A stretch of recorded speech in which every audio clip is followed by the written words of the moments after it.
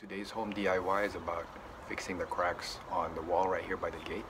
And to do that, we're going to use caulking to cover up the cracks and then pre-mix stucco to finish it off before we have it painted.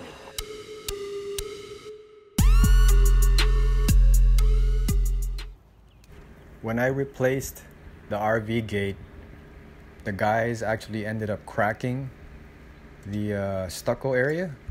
So what happened is I just kind of left it alone for a while, but now I decided I want to actually repair the cracks on there.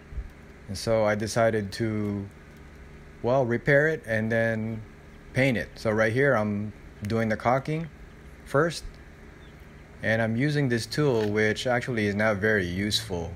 In hindsight, I should have just used my fingers, which eventually I did, and just using this for sort of demo purposes while I'm holding the camera. But reality is better to just use your fingers in a damp cloth. Right there's a big crack, but eventually I just spread everything, the caulking, all the way down. Now that I put the caulking on the cracks, I'm just going to wait a little bit till it dries out. Now we can add the pre-mixed stucco after caulking to cover up the cracks.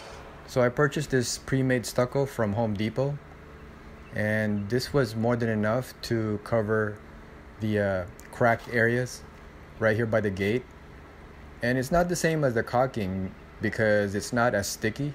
You just kind of have to apply it a little bit more. Eventually it sticks too, but you just have to be more careful, I think, or be more what do you call it? You just need to sort of make sure it sticks to the wall a little bit better, because it's not like the caulking paste, which just kind of sticks to it. So you want to spread it as evenly as you can. It's not going to be perfect, but at least it's going to cover the crack.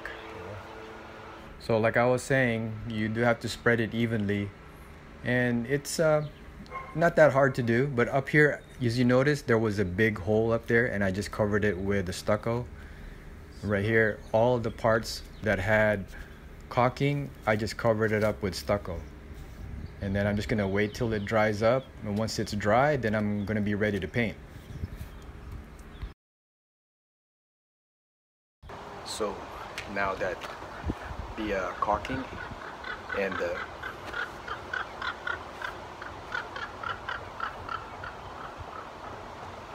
Okay, so now that the caulking and the stucco is dry, it's time to get it painted. To make sure that the stucco is dry, I waited a whole day before I did my touch-up paint. And I just wanted to cover up the white areas of the stucco to make it match the wall better. It didn't match completely because the wall is old. So eventually what I did was I just repainted the whole wall. But that's not really the issue. I just wanted to show how I got rid of the cracks with the caulking and the stucco. Finally got it painted. As you can see right there, it doesn't match perfect, so I don't know if I'm just gonna repaint the whole wall, but that's pretty much it. You just take care of the cracks, and once the caulking and the stucco dries up, then you can paint the walls, and then you decide whether you want to paint the whole wall and stuff like that. So that's gonna do it. Until next time, stay safe and keep on rolling.